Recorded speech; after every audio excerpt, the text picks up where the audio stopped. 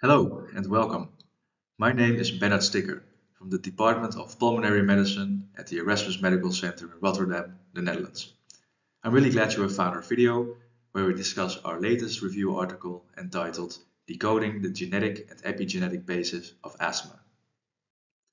In our review, we discuss the genetic factors that might predispose an individual to develop asthma, as found in genome-wide association studies. And we take a look at the environmental factors that might predispose an individual to develop asthma, as found in epigenome-wide association studies. And we take a look at their relationship. We try to find overlapping features as well as unique features that might have a biological relevance to asthma. However, this can be quite challenging.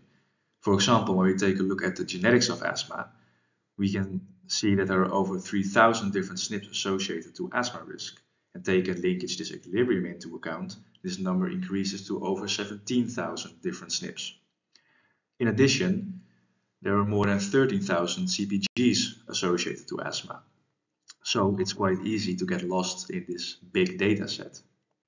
Now we know that the vast majority of asthma-associated SNPs reside in non-coding regions of the genome, meaning that they do not reside in exonic regions that code for protein, but rather in intronic regions or intergenic regions.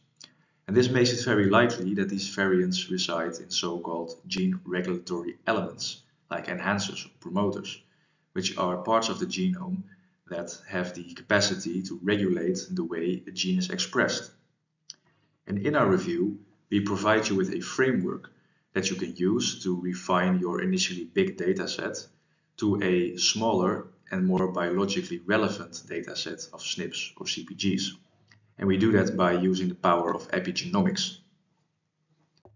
So, in conclusion, our review gives you a comprehensive overview of asthma pathophysiology.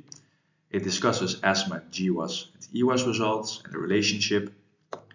It provides a framework for refinement for GWAS or EWAS results based on epigenomics. And of course, it discusses the future directions of the field. So I would encourage you to read our article, and I hope you will enjoy it. Thank you.